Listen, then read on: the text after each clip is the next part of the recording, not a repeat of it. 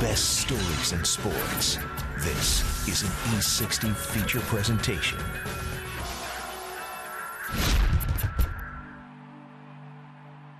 Moments ago, these were Steve Smith's shoes. He left them behind on this field, not because he forgot something, but because he remembered something that millions around the world have no shoes to wear. The shoes are the simplest part. The volunteers is the hard part. The hands and feet, making that happen.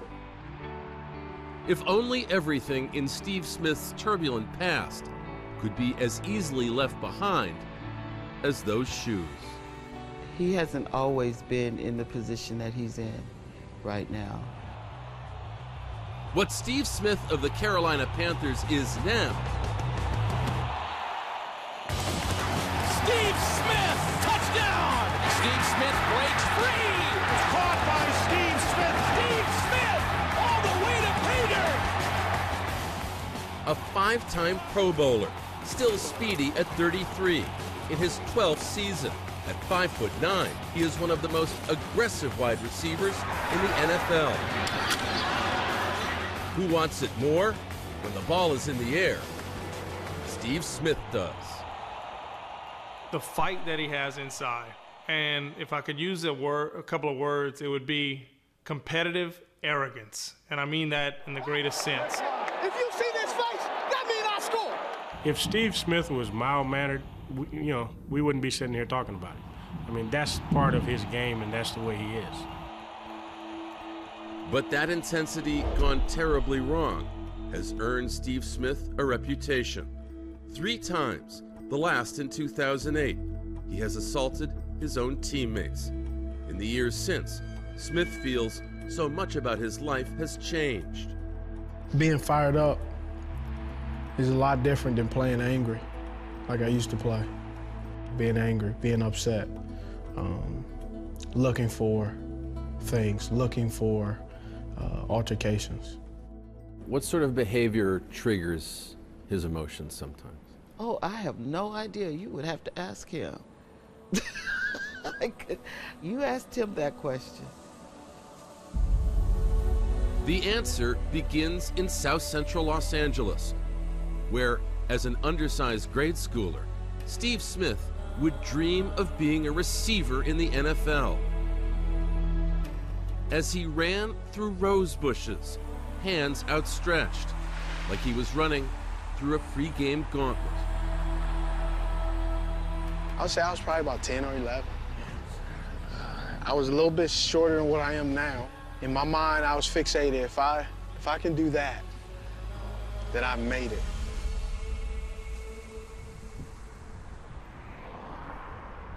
He attended McKinley Elementary School, where a childhood fight would shape Steve Smith's outlook. It was the first and last time I got a black eye. I cowered down that day. Did it ever happen again? No.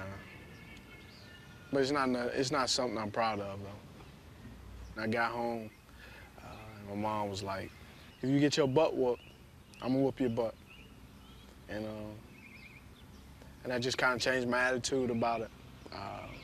And I was kind of, just became real aggressive. Allowed people to, rightfully so, label me as a hothead.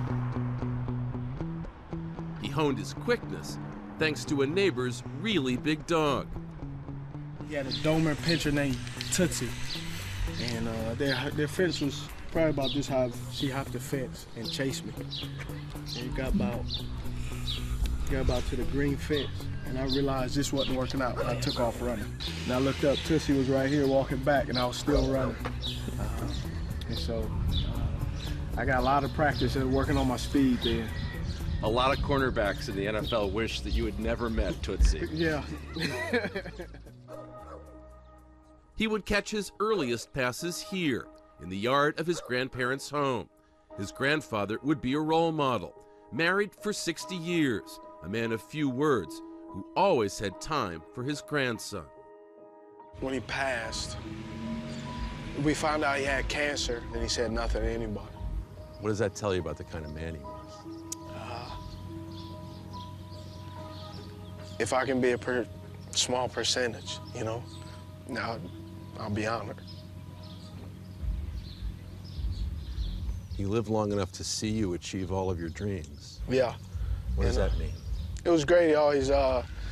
He's always told me how proud of me he was. There would be a great deal to be proud of after being drafted out of Utah in the 3rd round back in 2001. By his 3rd season, Smith would transform the franchise with this catch and run in overtime against the Rams. Touchdown! Woo! Touchdown, Steve Smith! Setting them on the road that would lead to Super Bowl 38, where they would lose to the Patriots. Then, in 2005, leading the NFL in catches, yards, and touchdowns, a receiver's triple crown. Big plays! Big plays and big games! There would be pride to be taken in his life off the field, too.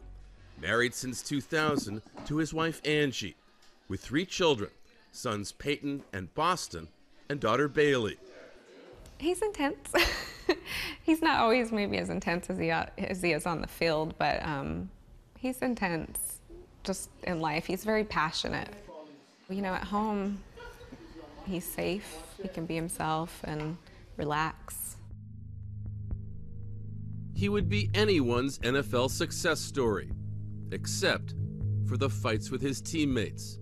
The first, with receiver Julian Gary in 2002 in a training camp dormitory.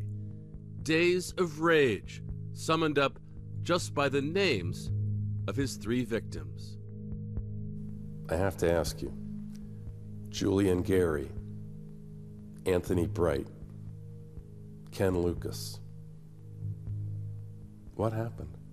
Julian Gary, I had a great opportunity to talk to him this summer. What did you want him to know? I'm sorry.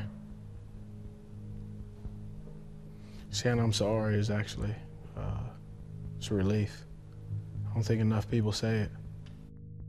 His 2003 fight with teammate Anthony Bright during a film session sent one man to the hospital with a broken nose and facial fractures, and the other, briefly, to a jail cell.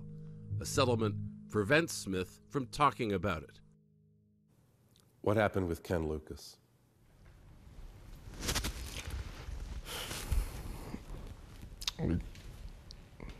It's documented. People know. I want to hear it from you.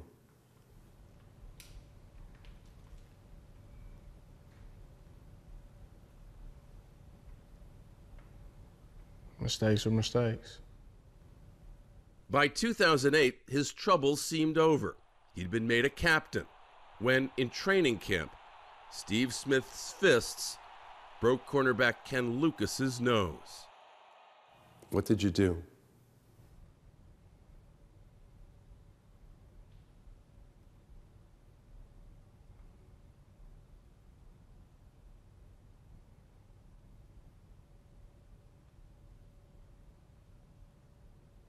Why did it happen?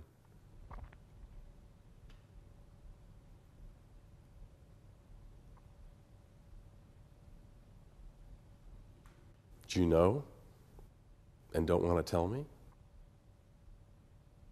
How come?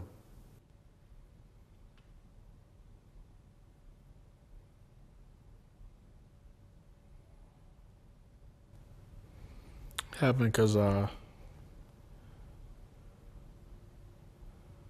allowed myself to lose control. That's why. What were the feelings of remorse like for you after that happened? Well, one of the feelings was, how do I explain to my wife when I drive home, when we're supposed to go to the doctor because this checker says she has cervical cancer, how selfish I was. So for me, the night before, thinking about that, it was the same night my mom called me and told me she was diagnosed with diabetes.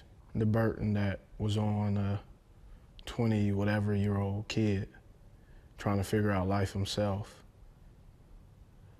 So when everything happened between me and Ken, I allowed the pressure to get to me, and I reacted. And that's what happened. His wife, Angie, did not have cancer.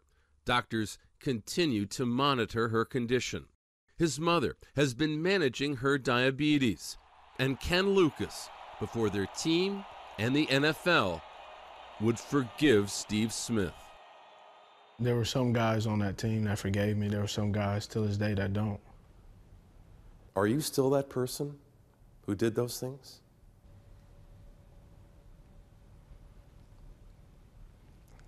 It's not for me to say. If you ask any man who trusts his own heart, he's a fool. For me, I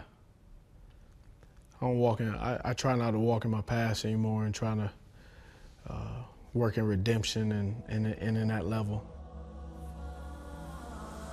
4 years have passed without incident. This summer, back in Los Angeles, the hands that once reached out for rose bushes now reach out to those in need. Here on LA's Skid Row, where Smith's commitment to Samaritan's Feet, a faith-based charity, finds him on that path of redemption. Let me hook you up a little bit. Washing the feet of the poor. I think it's the most humbling thing you can do. Is to serve and wash the feet of a complete stranger. Making them first and you becoming last. That's what it's about. Is there anything you want me to pray for you about? He gives away shoes at each event. Yeah, need a 12 and a half. And after each game, he leaves these shoes behind, hoping to change lives, just as he says his life changed. He's grown a lot over the years, but he's grown spiritually, he's grown emotionally, and he's got such a big heart. You have a new peace in your life. Not a new peace. Peace. I've never had peace in my life.